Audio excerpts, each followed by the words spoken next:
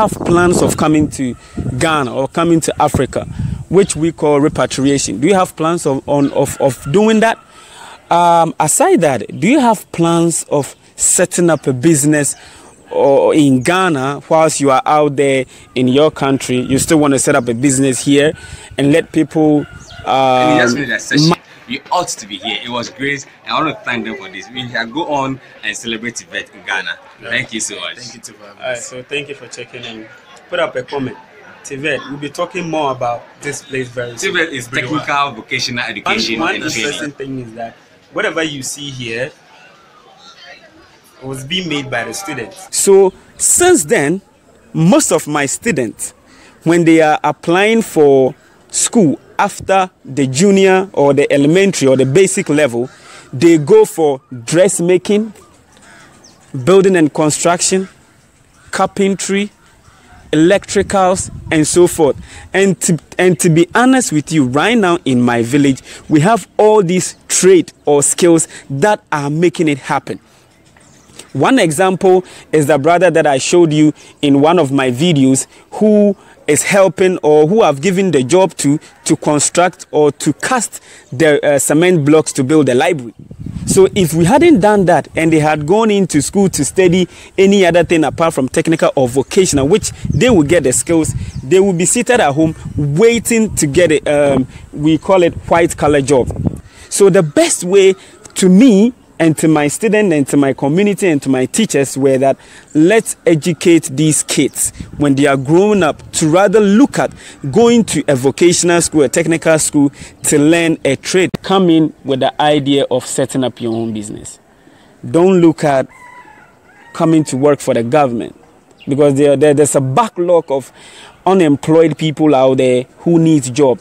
So if we can make relevant contribution to Africa, then let us bring whatever we have learned from the West, whatever knowledge, whatever skills we have learned from the West. Now, Mr. Simpson is right in what he said in his video, and I was so excited to hear him say that. I've been screaming the same message for years through best practice parenting articles on my blog at tyosolegbadi.com/sdnuggets, my blog. But majority of people just refused to listen and kept following the crowd. COVID-19 has, however, now woken them up. It's been like a blessing in disguise. The prolonged lockdown across societies worldwide has revealed how inadequate our conventional schooling system is in preparing learners as well as even their teachers for the real world. What best illustrates this is that many school teachers, having no reliable income earning skills to fall back on, have now begun learning and using market-relevant vocational skills to earn income in the absence of regular salaries, especially those in the private sector. Now, Elon Musk, somebody I believe many of us know, but we know him more for the hype that has to do with his achievements and all of that. One thing many people don't pay attention to is what he says about his employment policy, his recruitment policy.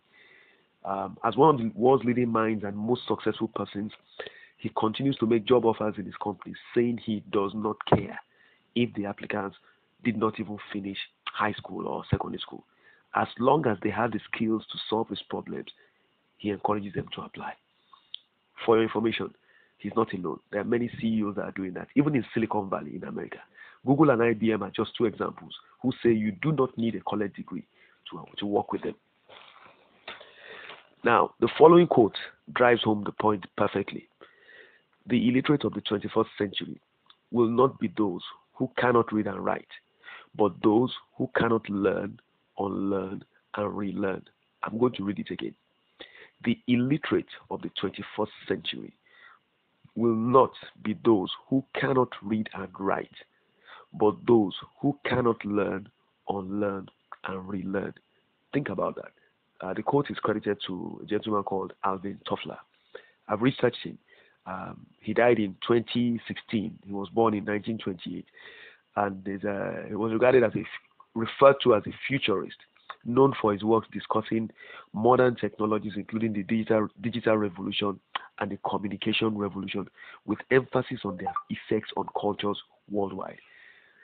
like I said, think about what that quote implies. Now, my white paper tells you more. I wrote a white paper in 2018 titled Schooling is a Means to an End and Not an End in Itself. But another title I like that I believe gets more attention for it is Why I Withdrew My Kids from Formal Schooling for Vocational Education, or Why I Refuse to Let My Kids Have the Same Kind of Education I Got. This is an excerpt I'm going to read out to you. I just want you to listen. Decision makers in government want to fulfill electoral job creation promises they made. But most settle for giving jobs in the civil service, which are never enough. It baffles me that they cannot see that it's better to get the unemployed to become self-employed or business owners. Businesses in the USA and even the American government have been studying the amazing German model of training its workforce, which has enabled it to maintain one of the lowest unemployment rates in the world. The model accords equal respect and recognition to persons who acquire vocational skills as compared to college graduates. In other words, whether you have a vocational skill-based education or you went to university, they treat you the same. They pay you well either way, right? And that's very significant. Now, if it is to work, formal schooling must provide real-world relevant education. In other words, education that is useful and productive and enables you to support yourself financially. It should equip learners with the ability to function in society as competent, independent, income-earning adults. And that includes making them able to flourish without needing to seek paid employment. You should have a choice, not to sit down at home and wait for jobs like Simpson was saying. My experiences convince me I must empower my kids as early as possible in life to know how to make money and to not need a job to achieve success in life. Okay, so that's an excerpt from the book. It's available for download. All you have to do is fill the form on my website. Just go, you can even send me an email through tayo@tksol.com. I'll send you the form to fill, and it comes to you automatically as a download link. All right, what you have here is a screenshot from a gentleman named Uzan, who shares a very interesting example of how we have a rich history of vocational skills usage. So the story there, it's quite clear, and it actually, what he explains there about the history of how we in Africa taught the white people to make soap, for instance, confirms what Fela said many years ago, which I'm going to show you in the next slide. And these are some of the examples you can give young Africans to inspire them to embrace vocational skills acquisition and usage as being worthwhile. You know, many of them currently think hunting for white-collar jobs is better. But the truth is, Western education trained colonized Africans to focus on knowledge and memorization at the expense of honing our creative thinking and craftsmanship, you know, which our ancestors excelled at. And that's the reason why our works are kept in the European museums today.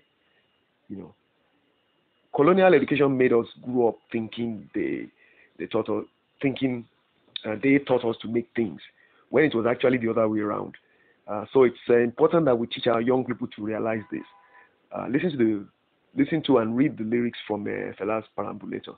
You see them on the screen. Briefly, he explains the deficiency of the West certificate-based education in his song, noting that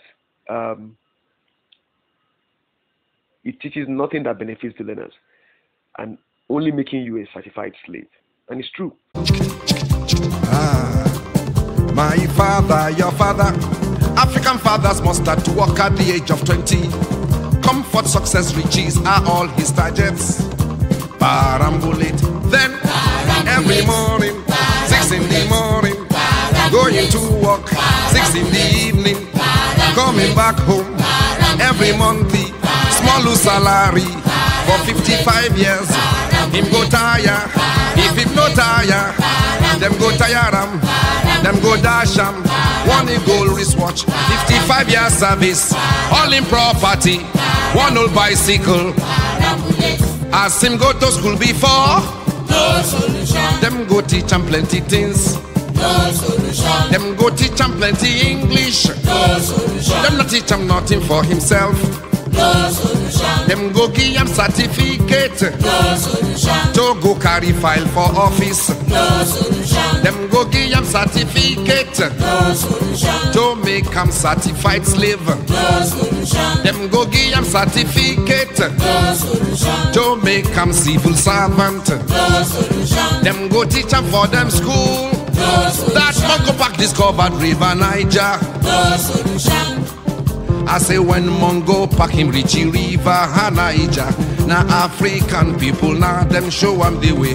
You see, he for the perambulate and for still day. Same place. He for the perambulate and for still day. Same place. He for the perambulate and for still day. Same place. Him no discover. Same place. Now him write them. Same He write them for them.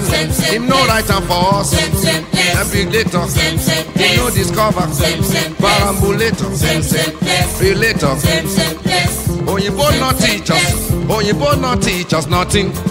Teach us nothing. Now we open them eyes. Now we open them Now up. we open them Now eyes. 500 years slavery cause them. Now we open Them them because eyes. we they do plenty things. Now we open them I say eyes. we teach them plenty things. Now we open No them be me eyes. talk them, na books they talk them. Now we open No them be the eyes. yeah books you they read. Now we open them For the eyes. schools for your town. Now we open them Those colonial schools from the London. I'm telling